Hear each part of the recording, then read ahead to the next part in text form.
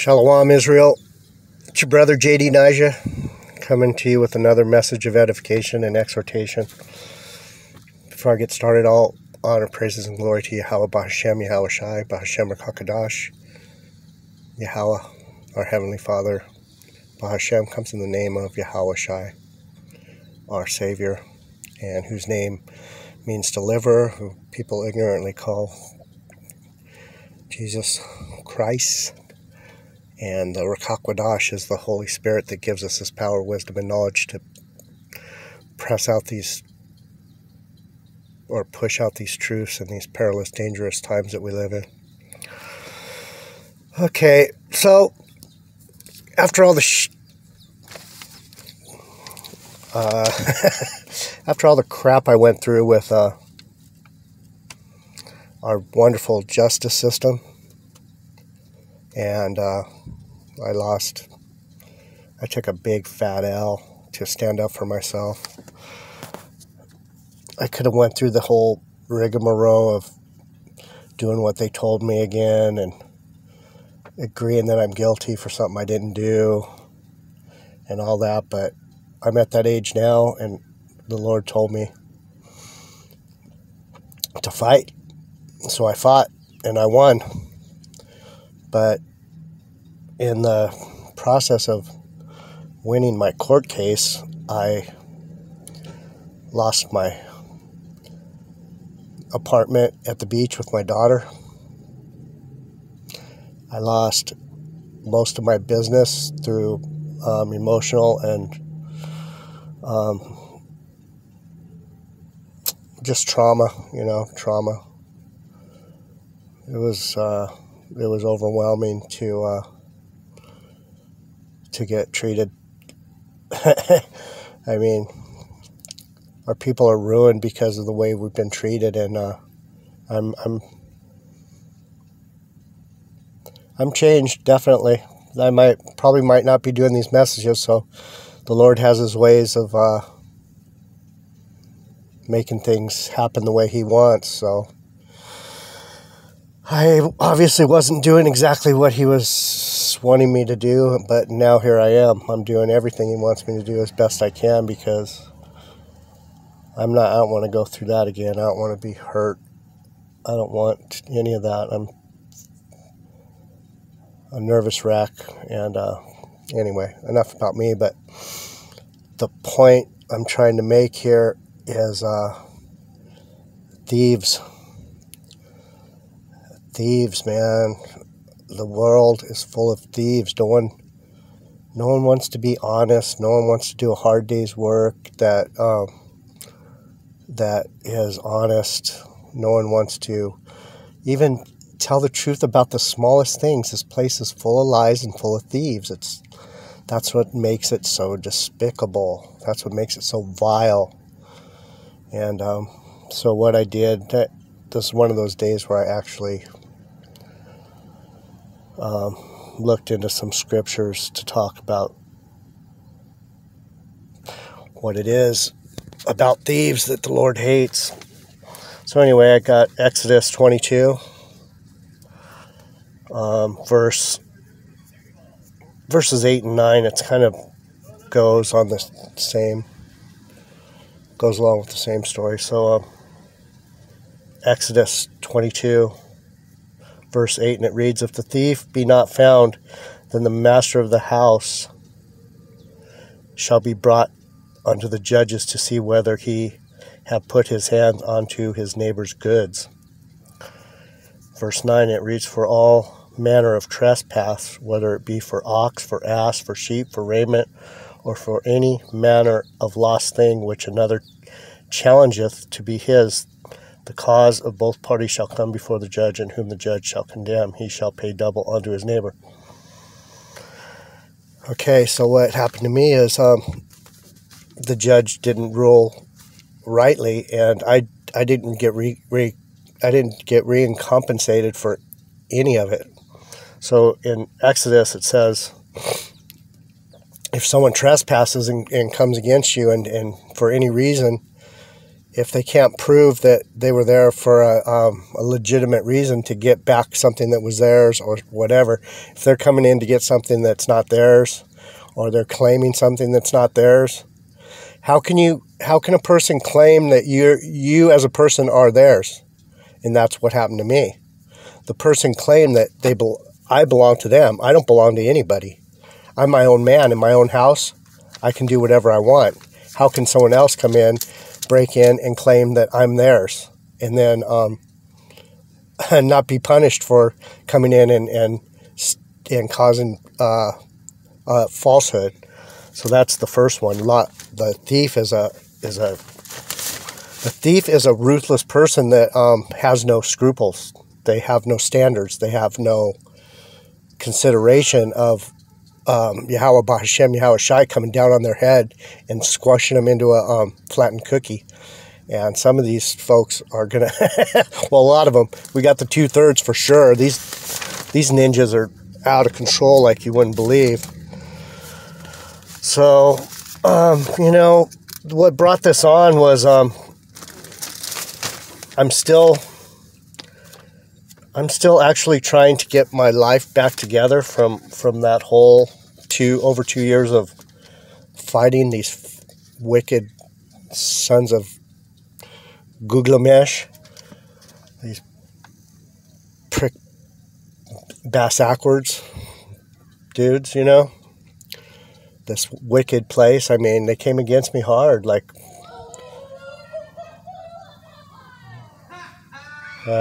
these girls just got shit on. They were looking at the bird. Fucking stupid asses. I hate to say it, but people are just stupid. They're looking up at the bird. Ooh, look at the bird, and then the bird shit right on them. Look at him. Look at him.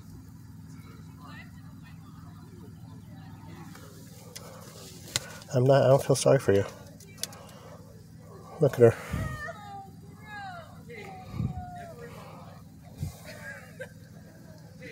Pretty funny. Shit right on those Edomites. Excuse me. Salakia brothers. Damn, man. It's just okay. I'm not in a very good mood. The point I was trying to get to is I spent the morning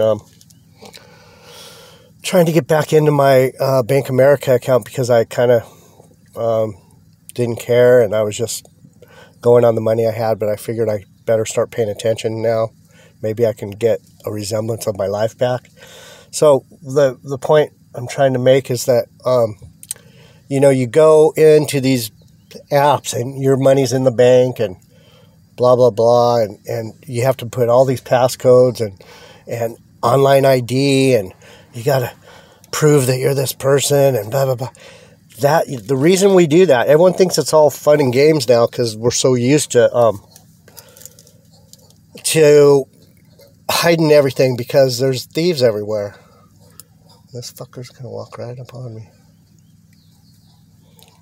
Sweatsuit, really, dude? Cool. I'm sorry, Salakia brothers. I'm just in a raunchy mood because of thieves. There shouldn't be all kinds of passcodes. Now this asshole's looking in the tree to get shit on. Whatever. This world is just baffling. So here's another scripture on thieves. It's verse 10. This is in red letter. This is John 10:10. The thief cometh but not to steal, and to kill, and to destroy, and come that they might have life. What is it? Oh, I am come that they might have life, and that they might have it more abundantly.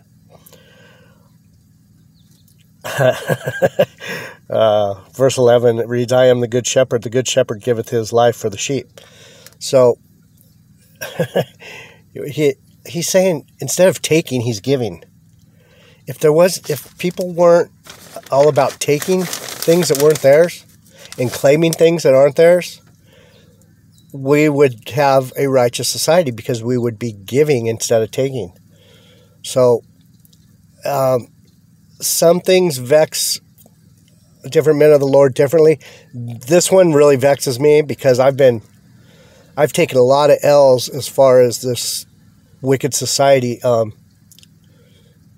setting up their draconian laws that pretty much ruin you by claiming things that aren't true and false witnessing against you. But anyway, verse 12, but he that is a hireling and not the shepherd, whose own the sheep are not, he doesn't own the sheep, he doesn't own them, but he's a hireling watching after them, right? Hireling, that's what a hireling is. Seeth the wolf coming, and leaveth the sheep and flee, and the wolf catcheth them and scatters the sheep. The hireling fleeth because he is a hireling and careth not for the sheep. So these thieves, these wannabe somebodies, if you're just hiring someone to do something that's important, and you're relying on someone to help you do something that's not about them, if it's not about them, they're going to take off. These hirelings, they see the wolf, they run and they throw you under the bus, man. They sell you out in a second, and they'll tell you whatever they want to your face, but behind your back, they're talking a whole nother story, so that when there's a question, the narrative has been, you're the bad guy, they're the good guy. So they lie, they cheat, they steal, and they destroy everything because they're doing false witness. They're creating false witnessing against people. They're bringing other people into false witness. So they're actually destroying other people that, if they had the truth, they wouldn't have spoken the way they did, because the hireling has convinced everyone that that the good person is the bad person. That's why the Bible says in the last days, we will have good for evil. They'll switch good for evil and evil for good. That's why everything we see, they won't let you say anything righteous. He's cute. They won't let you. Very cute. Edomite. They won't let you. I lost my concentration on that one. I need to find a different place to do this now that summer's coming. I get distracted very easily. Anyhow, that's the second one. They only come to steal and destroy. That's what they're all about, and that's what lying and stealing does. It destroys everything. It's a destructive. That's why Yahushua talks about it so much throughout the Bible. I could read scriptures all day long on where's Obadiah, darn it. I could read scriptures all day long on the danger of the thief and the liar. That's one thing Esau Edom's been really good at, is pushing lies and letting everyone else push lies too. Yeah, we went to the moon. Right. The Earth is a round, spinning, wet ball rocket flying through space at 1,000 miles an hour or 10,000 million miles an hour, whatever they say. Right. Which other one? We came from monkeys. Right. That's a direct blasphemous claim right there. We came from monkeys. Well, evolution. Yeah. Spell it a little different, and it goes from evolution to evolution. Evolution. We came from monkeys. Yeah, evolution. Got it? Obadiah, what do we got? 1 and 5. If thieves, it reads, Obadiah chapter 1, verse 5. If thieves come to thee, if robbers by night, how art thou cut off? Would they not have stolen till they had enough? If the grape gatherers came to thee, would they not leave some grapes? How are the things of Esau searched out? How are his hidden things sought up? So right there they're saying, who's the thief that will not, he won't even leave enough on the ground for the, what do they call them? The ones that cut, there's a name for it. I can't remember. Gleaners. The gleaners are the ones that come behind. They're the poor people that come behind the gatherers and pick up the grapes that fell off the vine. So what does Esau do? He doesn't even leave enough for the gleaners to feed themselves and their family. They're poor. They don't have any means. They go in behind the gatherers and they glean the grapes. And Esau's wicked, man. How are the things, verse 6, it reads, how are the things of Esau searched out? See what it says there. Esau, Esau is. The things of Esau are that. What else does it say? 2, and how are his hidden things sought up? Treasure sought out. He's always seeking some kind of treasure on earth because he's so earthly. He's so despicably carnal. You know, not only does he want to have a wife, he wants to have a mistress, and some of these wicked bastards, they want to actually go to places where they can have underage situations also. So I don't know if this place doesn't make you sick to your stomach. I don't know what would. If you're just turning your head and going, I don't see it, I don't see it, I don't hear it, I don't hear it. You're a deaf, dumb, and blind kid, and when you cry out to Yahweh Bahashem, Yahweh Shai, at the end, Yahweh, Jesus, or whatever you people are going to call him. A lot of you people are going to call the wrong name to begin with. He's not even going to hear you. But even you 1/3 and 2/3 Israelites that are not doing the right thing and aren't hearkening to the words of the prophets. The words of the prophets are the words of Yahweh Bahashem, Yahweh Shai. You got to realize that. All 5 of you. All 5 of you.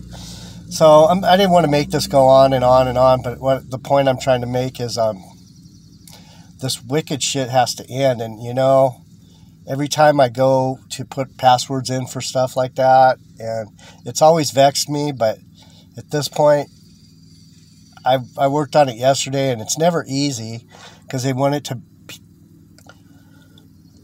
be hard. So thieves can't break in, right? Because they're coming to steal, kill, and destroy. So it took me a little while to do it because I get so vexed and nervous and shaky, and that it I'm sure some of you people have the same issue with that type of crap. If you don't, if switching passwords and all that is part of your game, you're just admitting that you understand the ways of the thief, and you're dealing with it. I could pull up scriptures that talk about thieves being put to death, because in the kingdom, there's not going to be any of that crap going on. You aren't going to be able to lie. You aren't going to be able to cheat. You aren't going to be able to steal. You aren't going to be able to false witness. You aren't going to... None of that. That's what makes it so glorious. Glorious. The light will shine bright and the darkness will be put out. So that's all I got to say. It's your brother, J.D. Niger. Man, these liars and these thieves, they create so much chaos in Babylon the Great. This place is nothing but confusion and intrusion and perversion and inversion. Everything's upside down, inside out. It's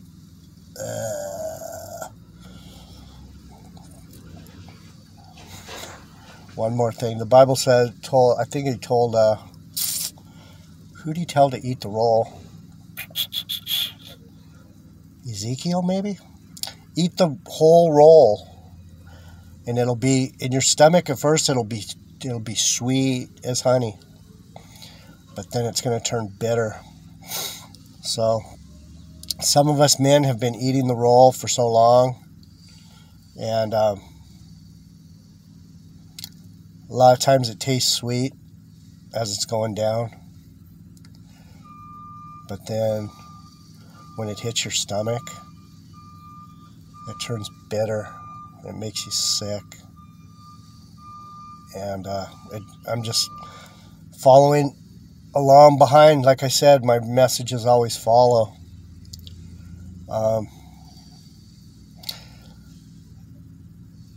You need a physician, Israel. You're sick. You're either sick because you don't know how sick you are, or you know how sick you are, and it's making you even sicker knowing that you're sick. So, all praises, honor, and glory to Yahweh, B'Hashem, Yahushai, the 144,000 elect of the house of David that's going to rise. Remember, Babylon is falling is Babylon. Rising is Zion. Zion is rising. Thank Yahweh, B'Hashem, Yahushai. Hassad to the 1/3. They're going to make it up out of here. This is your brother, J.D. Nijah. Love you, Israel. I'm out.